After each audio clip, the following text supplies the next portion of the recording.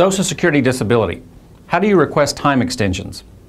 Hello, I'm Marc Whitehead, a board-certified disability attorney and author of the disability help book, The Social Security Disability Puzzle, How to Fit the Pieces Together and Win Your Claim. As an experienced Social Security disability attorney, I get lots of Social Security questions on a variety of aspects of the process. Often I refer people to our free ebook, but I also try to answer some questions here. Probably one of the things that's most confusing to people is how time extensions work.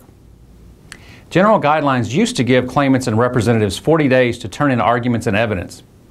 But this time was reduced a few years ago to a standard 25 days to hand over any additional materials.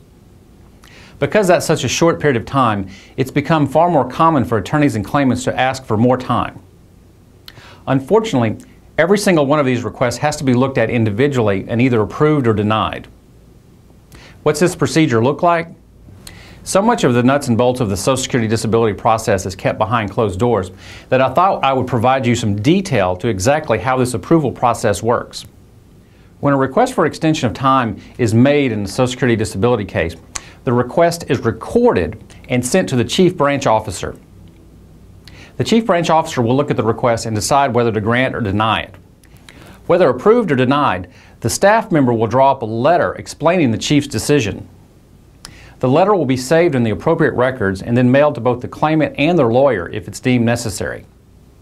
What's next? If your request for an extension is approved, you better get working to get the necessary materials in by the new date. But what happens if it wasn't approved? Well, unfortunately, there's not a whole lot you can do. Once you've had a time extension request denied, it's pretty pointless to try a request for a third extension. Sometimes the Social Security office won't even respond. That's why it's so important to work with an experienced Social Security disability attorney to get all of your questions answered ahead of time. If you have more Social Security disability questions, check out my free ebook, The Social Security Disability Puzzle, How to Fit the Pieces Together and Win Your Claim. Visit www.disabilitydenials.com for a free downloadable copy, or call 1-800-562-9830 to discuss your particular disability issue. I'm Marc Whitehead. Thanks for watching.